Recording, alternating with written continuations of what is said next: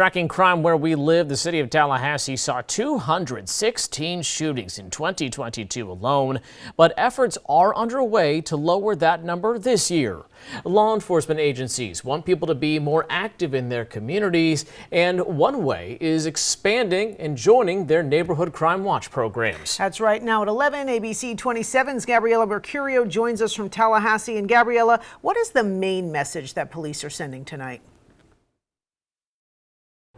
When it comes to keeping crime down or unwanted guests out, in a lot of cases, it can all start by being a good neighbor.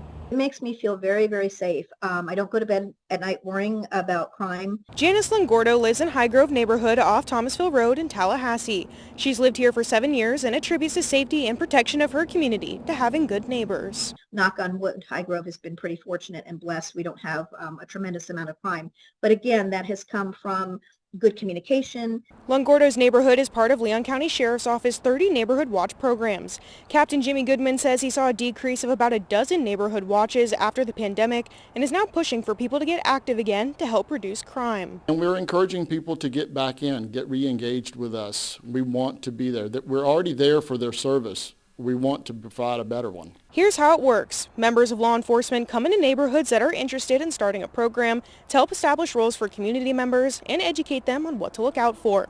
That way, if they see a suspicious vehicle, have a package thief, or a speeding problem, they can have a more streamlined communications with officers to report it.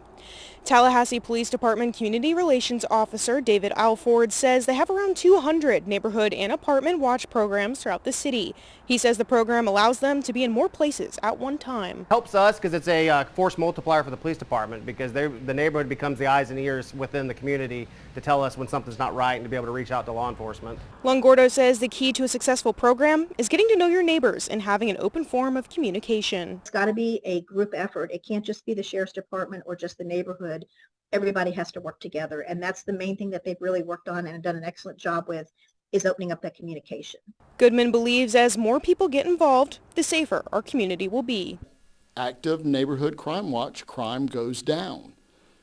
People are watching, people are reporting, and we are moving the thieves out of that neighborhood. If you're interested in starting a neighborhood watch in your community, you can reach out to TPD if you live inside the city, or LCSO if you live outside city limits. Reporting in Tallahassee, Gabriela Mercurio, ABC 27.